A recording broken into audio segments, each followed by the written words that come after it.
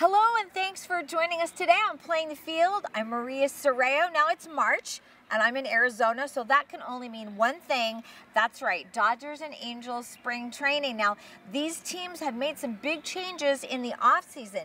The Angels adding infielder Anthony Rendon and the Dodgers adding pitcher David Price and Mookie Betts from those Boston Red Sox. Now, I had a chance to catch up with both managers today, Joe Maddon at the Angels and of course, Dave Roberts here at the Dodgers. So let's find out how their teams are coming along so far this spring. Drew, what's the chemistry been like in the locker room? Pretty spectacular, I think. People say, "Oh, chemistry," and that's ridiculous. What are you talking about? And that's because if you don't know how to create it, then you'll make fun of it. I was very bad in the subject in school, actually, though. I had Valentine Cherlitsky in high school, and I was the worst chemistry student in history. But I think it can be nurtured. But how do you do that? Through communication. I think it's also there's a freedom involved, where you don't try to control everything that's going on. You permit the guys to be themselves, and of course there's structure. But when they know they can be themselves and come out here in that manner, then you're going to get the best version of that player. I had a great conversation on the bench yesterday with Knowles. Have you guys talked to Knowles yet? No. You're missing out. Talk to Knowles. This is the kid from the Bahamas. But he's interesting, entertaining, and he's not even 20 years of age. And I love the way he was able to speak with me candidly and not worrying that this is the manager of the team. It was outstanding, and I took that as a great sign. Do you enjoy these springs, first spring with the team? Getting to go through those conversations with guys? Oh yeah, I do. I really enjoy spring training in general. I love the idea of putting thoughts out there and watching things take shape. Next year we get together, you'll have that bedrock down there, and you might want to make some adjustments. That's cool.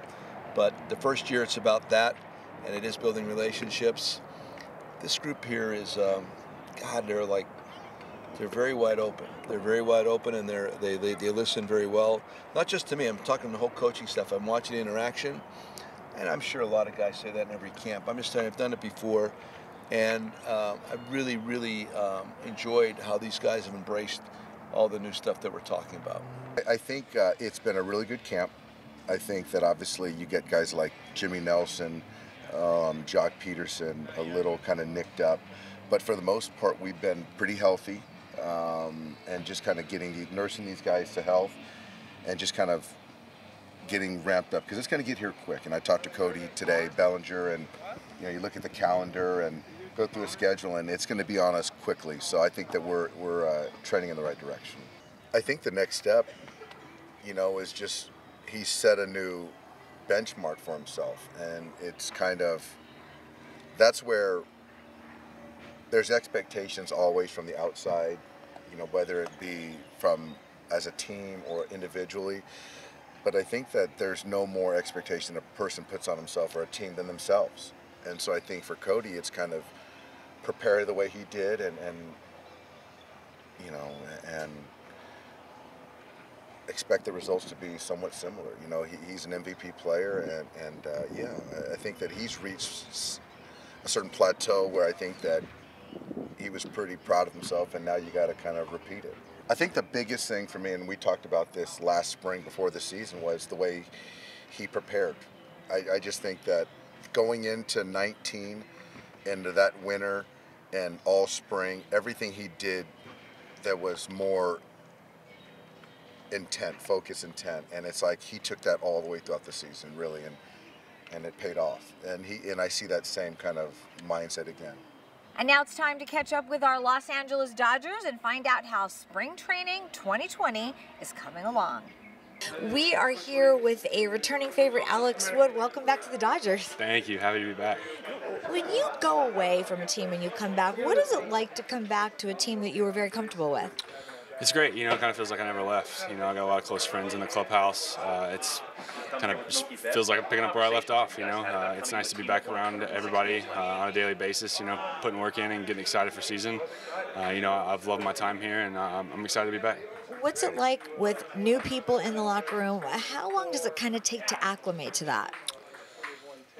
You know, I don't think it's bad. You know, there's some new faces. You know, and obviously being in spring training, when you have 60-some guys from the start of camp until a few weeks in, you know, you start to meet some new people and make some new friends. But you know, it's still a large part of the guys in here is the same core that was here when I left, and so you know, it doesn't usually work like that. So to come back with a lot of the same guys that have been here for a while and that I play with for 4 years is special. So I'm excited. I think we got a good team, and it's gonna be a fun season. What's it like to actually go away and come back? What do you think you learned the most from the time away? Yeah, you know, you just you notice different things. You know, your perspective changes a little bit. You know, I had a tough year injury-wise last year. You know, it's funny how things work out. You know, last year was so miserable for me, being hurt most of the year, and then but now getting to wind up back here, and I feel healthy and excited to help this team compete. But you know, I think me personally, just trying to stay in the moment, be a little bit more present, and not be so worried about tomorrow. You know, and just enjoying where I'm at. You know, I think that's the number one thing that I kind of took from last year, and you know, it's made me appreciate things a lot more, and it's been a little bit more fun too as well. Well, and you know, it's interesting. You're going back to a place where you pitched very well. Yeah, no doubt. And so I knew that going into offseason, once I knew there was some serious interest, that this is a place I've had success and I'm comfortable. You know, and obviously winning is really important to me, and so to be able to kind of check all those boxes was pretty cool. We are here with Matt Beatty. Matt, how was your off season? It was great. Lived out in LA in Pasadena. Just wanted to work out at the stadium, be with BMAC, Travis, our strength coaches, and just kind of, you know, work out at the stadium. Can't beat the LA weather. So I'm from Tennessee, so it gets a little bit cold in the off season. So I just wanted to, you know, be able to be outside, hit batting practice outside, and just be with those coaches and just enjoy the environment as much as possible. You know, from season to season, what do you work on to get a little better in your own game? We kind of pinpoint, me and Travis Smith, one of our strength coaches, pinpoint some things, the deficiencies that I had last year. And this year it was just kind of cleaning up my running form and trying to be as quick as possible, explosive as possible, just to, you know, help with the flexibility of playing multiple positions. It really helps in the outfield too, of when you clean up your running form, the ball's not going to bounce as much when you're running a ball down in the gap. So there's some things that we worked on. It's kind of different from year to year. You've got some new faces in this locker room. How long does it kind of take to get to know everybody? Yeah. I mean, you get to know them for a few days, but you know, we're in the clubhouse for a lot of hours during the day, so you get to know each other pretty well, pretty quick. So, you know, the guys that we added this year, obviously they're really talented ball players, but so far they've been, you know, really great human beings and just a great fit in this clubhouse. You know, this year it's going to be a little bit more exciting because you've got the All-Star game coming to town. Are you looking forward to that? Yeah, that's going to be great. Just to bring a All-Star game to the city of Los Angeles, and then at the iconic Dodger Stadium. That's going to be a really exciting All-Star game this year. You know, a lot of guys are obviously going to be working hard to try to represent the Dodgers, and it's going to be a great time for the city of LA and for the Dodgers organization. Back to spring training, has it been going? Does it go by fast for you or slow? It's kind of a mix. I mean, sometimes it goes a little slow, just because it can kind of be a grind to try to get your timing down and get used to, you know, having spikes on your feet all day long again. But for the most part, it's actually pretty fast. I mean, we're only a couple weeks away from the season, so I guess when you look at it like that, it goes pretty fast. And one of our Dodger pitchers, Tony Gonsolin, does that name sound familiar to you? Well, if you live in Vacaville, California, it certainly does. Tony Gonsolin graduated from Vacaville High School, and so did I. Let's go back and talk about those Bulldogs. All right, we are here with Tony Gonsolin from the Los Angeles Dodgers. Tell us how your offseason was. It was good. I was out here in Arizona, so I got the luxury of working out here at the complex every day, and you know, it was awesome working out with the strength coaches and all that stuff, so it feels like just grew together and all that stuff, so it was just really comfortable out here. What kind of things do you tend to work on from season to season, especially being up in the bigs last year, to get a little bit better? Yeah, I know that last year I had a little bit of health problems, so this year I definitely want to, you know, coming into spring training, trying to get my health back and trying to, you know, come in a little bigger, stronger, faster kind of thing so that I can maintain health all through the year. What do you think you learned last year that kind of gets you through this year? You know, I think the experience is good, you know. Just any kind of experience is a big thing, and trying to grow from that. And, you know, I did have a little bit of success last year, and hopefully I can build off of that success and continue it. Got some new names in the locker room. How fast does it kind of take for you to sort of acclimate to everybody?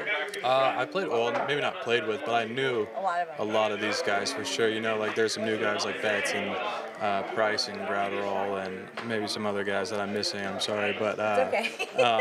but yeah, it's been awesome getting to know these guys, and they're all very open and welcoming, and I think we are too as the Dodgers. So it's been pretty nice going through all that. Hey, it's not very often. In fact, never have I met anyone that graduated from Vacaville High School, where I graduated from. What's it like coming from a very small town into the big city? It's nice. I got a lot of friends back home and a lot of people rooting for me, and a lot of Giants fans back home A lot of Giants fans there. that are Tony Gonsolin fans. So it's been very supportive through all that. And your family's still there, is that right? Yeah, for the most part. Okay, mine is as well. So, were you a Vasquez guy or a Murillo's guy? Probably Murillo's for sure. Okay. Yeah. Any other Vacaville places that you've frequented? I went to Chevy's a lot before it closed down a couple years ago, but that place was a big one, and the Chinois that just closed down actually this offseason, so that was a big heartbreak for me. That was my favorite all-time restaurant that I've ever been to, so it was pretty sad to see it close down. Have you ever heard of senorita bread? Mm-mm. Okay, That's kind of a new Vacaville thing that I had never heard of, so we'll have to hook you up. Yeah, definitely. All right, thanks for spending some time, and we will see you back at the big stadium very soon. Awesome, thank you. Thanks, Tony. Now, of course, all of the players are very busy in training camp getting ready for the season, but there are some things that go on in spring training that just might surprise you. Let's find out what they are. All right, so I want to go behind the scenes a little bit. For people that don't know, it's interesting in spring training. In addition to your work, you guys are looking at bats. You have people coming in to make suits for you, sunglasses. Tell us about that. Yeah, there's no shortage of vendors. I'll say that. Whatever you need, you can get. So, you're always trying something new, or need to upgrade your wardrobe, whatever it might be. So, it's all here for you. Is that helpful when you have the opportunity to do that now? Well, I'm at this point. I've seen all of them. I know all of them. So, I think I'm usually pretty set. I usually try to stay in my bubble with my equipment and things like that. But I guess I'd say I use them when needed. Are you a shopper in the off season? I'm a bulk shopper, so like I won't get anything for pretty much all season. Then it's like, oh, the season's coming up, and I just go nuts. Yeah, I go nuts probably one time a year. For people that don't know, we all know you guys are working out here, but there are some other things that go on I thought were interesting to share with the fans.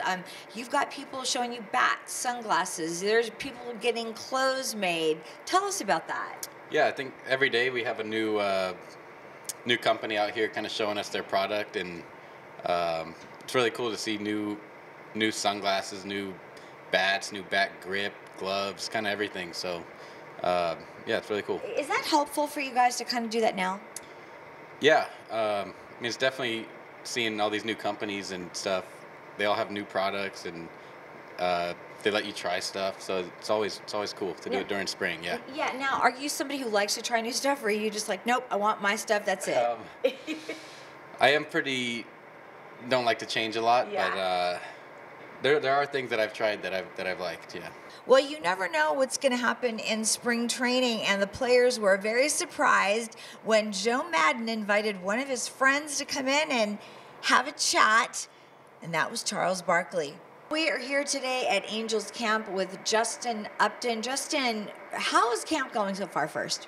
It's going really good. It's a good atmosphere, getting our work in, and getting acclimated to being back on the baseball field. Yeah, you have a new manager this year in Joe Madden. What has he been like so far? He seems like a ton of fun. Yeah, he is a lot of fun. He allows you to be yourself, get your work in, and it's just a good atmosphere. Very lively, keeps it light. He's a big believer in having other people come in to motivate. Charles Barkley was here the other day. What does that do for you guys? It gives us a different look, different perspective. Just to hear different people talk about, what's gotten them to that point in their life or their success. So, it may touch one or two guys in the clubhouse, or it may touch a big group, depending on how they see things. Yeah. Interesting. The rosters change a little bit each year. You've got, Anthony Rendon in here now, and you've got a lot of big bats. How excited are you to get back to Angel Stadium and start hitting them? It's gonna be fun. Yeah. We got a lot of guys who've have had a lot of success at the plate, and I mean overall on our team, I think we've brought together a pretty good group of guys that just know how to play the game and just do a lot of things well. We are here with David Fletcher. David, you're a few weeks into camp. How's it going so far? It's going great. I feel like there's a really good energy with this team. Okay. And you've got some new guys in there. How long does it kind of take to acclimate to that? Actually pretty quick, I think. Definitely by the first week, we're all kind of feel like a team. So I think it happens pretty quick. That helps. Now, you've got a new manager this year in Joe Madden. He really likes to keep things loose. He's a lot of fun. Tell me your perspective on him so far. I think he does a great job letting the players play their full potential and kind of lets you play loose and your own style, which is, I think, gets the most out of everybody. We talk about like new people coming in. When a manager comes in and it's such a change, how long does it kind of take you to acclimate to him? Or is this going to be like an all-season thing? Again, I think pretty quick.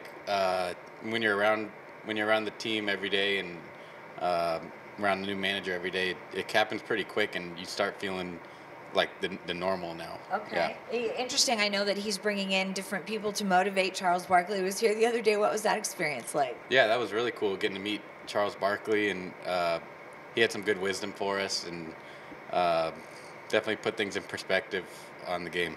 Is that helpful when you have somebody else coming in to give you sort of a different perspective? Yeah, it's always, especially when it's like a future Hall of Famer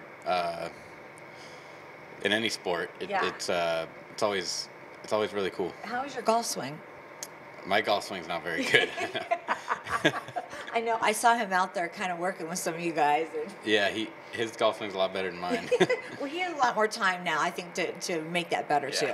All right, Keenan, we are here in spring training. How's it going so far? It's going really good, yeah. Enjoying the weather, enjoying my new teammates, and getting to know all the new faces. I wanted to ask you about that. How long does it kind of acclimate to having new guys in the locker room? Pretty quick around here. Everybody's pretty like, I don't know. Everybody just likes to have a lot of fun around here. Yeah. So it's not hard to fit in, and it's not hard to just have that happen very quick. I noticed that you also have a new manager this year. What is Joe Madden like? He's really laid back. Yeah, I like him a lot. Like, he's my kind of guy for sure. Not too many rules. Just be a professional, do your stuff, and take care of yourself. He also, we're noticing, bringing in different kinds of guys to motivate you. Charles Barkley was here the other day. What was that like? That was crazy. Like, somebody told me he was in the hall, and I was like, "There, you stop playing with me." And then I walked out there, and that was the most starstruck I've ever been. I told everybody that already. That was crazy. That was cool. It was fun. It's super cool that he likes to have fun like that. I was going to ask you that. Do you feel that kind of helps out for you guys when you get to kind of meet guys like that? And for sure, yeah. And then see him go out there with his terrible golf swing. It's not that. It's better than mine. I can't really talk, but and he's got a lot more time on his hands, huh? Oh yeah, now he does. Yeah, he's definitely been working on that golf swing. But that made it fun too, and just have see our guys out there with him, just kind of competing, it was cool. It seems like Joe's going to have a lot more surprises for you guys. For sure, yeah, I bet he does. Yeah, I bet he has a whole bunch more surprises for us. This season, I am working on a very special project with the American Heart Association called Keep the Beat Challenge. Now, I'm going to tell you about the challenge in just a minute, but there's some facts you need to know. Every 38 seconds, somebody dies from a heart-related ailment. So we want to really make a difference in 2020, and there's a couple ways that you can do that. First of all, of course, we want you to donate, and it's as easy as picking up your phone and sending a text to 41444. Keep the beat. That's all you have to do. Now, if you want to take part in the challenge, we want you to put a very short video together. You can sing, you can dance, whatever you want to keep the beat. Now, I'm going to challenge Dodger pitcher Ross Stripling. So let's see what Ross does to keep the beat. Ross, how is spring training going for you? It's going really well. You know, I can't believe we're, I think, more than halfway done now. Yes. We leave for the Freeway Series in 2 weeks or so, you know, so it's just flying by as it always does. But everything feels good physically. For the most part, the team's been healthy and they're looking great. So I know we're ready to get these last 2 weeks over with and start playing games that matter. There's always new guys in the locker room. This year you've got a couple of new guys. What has that been like, and how long does it take to really get to know them? Right. Spring training's tough because everyone's on different schedules, you know, and but from what I've talked to Mookie and David Price, I mean, they're both just awesome guys, awesome additions to the locker room. They're going to be good leaders, world champions, MVPs, Cy Youngs. So, I mean, you can't ask for better locker room guys as far as resume, and then as far as people, they're great too. You know, after 2 or 3 weeks, I definitely don't know them as well as I want to, but I got a full season ahead where I'll get to watch them play and get to know them and hopefully become good buddies with them. But so far, everyone's loving them. This whole sport is such a brotherhood. Talk about that. It is. You know, a lot of people call it a fraternity, and it's funny how we can all be, even on other teams, you know, I'll watch like Kershaw and Bumgarner talking the outfield, and then when it's between the lines, it's like game on, you know, so it's very much a brotherhood, and we all support each other, but when we're on the field playing each other, it gets intense, and you know, but at the end of the day, we all support each other and have each other's backs, and you know, it's awesome to be a part of. I mean, heck, at a given time, there's only 750 of us, you know, and on Major League rosters, well, I guess now one more on each team, so it's a small group and a small knit group, and guys really support each other. Lastly, something very exciting at Dodger Stadium this year, the All-Star Game is coming. Talk about that. How cool is that? You know, first time in 40 years, I believe, you know, and we're getting the renovations. Looks like they're working day and night to get that over with, so we're excited to see it. You know, but to have an All-Star Game in LA just feels right. It's going to be really cool.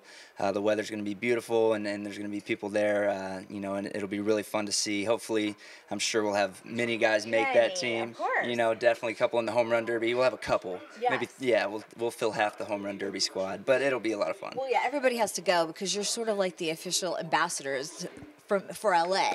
Right, yeah, definitely. You know, so we gotta show out. We gotta get, you know, 8 or 10 guys on that team if we can, and man, that'll be a lot of fun. I know a lot of guys are looking forward to that. Obviously, a lot of baseball before then, but that'll be really cool. Very cool. All right, so then we will go into the American Heart Association. All right, are we good? Okay, we are here with Dodger pitcher Ross Stripling. Ross, we are supporting the American Heart Association this year. They are doing a campaign called Keep the Beat, and keep the beat means keep your heart healthy. Every 38 seconds somebody dies from a heart-related ailment. So it's 2020, we want to change that. So you as an athlete, what do you do to stay heart healthy? Well, for one, that's an awesome cause. I like that. Keep the beat. That's really cool. You know, what we do, obviously, a lot of physical exercise, you know, is how we stay healthy. And then nutrition is a big thing for us. You know, vitamins, vegetables, get everything that you can in your body that is to support it. You know, no, you can have a cheat day and that kind of stuff. But for us and to keep the beat and to keep our hearts healthy, it's about vitamins, nutrition, physical exercise, an hour a day, you know, go outside, go for a walk, you know, get on the treadmill, whatever it is that you do. But that would be my advice for keeping the beat. Okay, and then one of the things that we're doing along with this is for you to challenge a teammate to keep the beat. Who will you challenge? That is a good question. Putting me on the spot. Yeah. You know who I'll challenge? Clayton Kershaw. Ooh, yeah, I want Clayton Kershaw to keep the beat. And you know, we know that he loves playing ping pong in here. That's a good one. If he's going to keep the beat on anything, it's probably ping pong. We got some good challengers this year. Bruce Gratterall and Mookie Betts are two really good ping pong players. So for the first time, Kershaw's got his hands full. All right, and remember, you can donate to the American Heart Association. It's as easy as sending a text message to 41444. Keep the beat. Thank you, Ross Stripling, and thank you for the heart healthy tips. Thank you so much. And that will do it for today's show. Remember, you can watch Playing the Field 24/7 at playingthefieldtv.com. I'd love to stay longer, but I think there's a baseball game about to start, so I better go. I'm Maria Serrao, and we'll see you next time.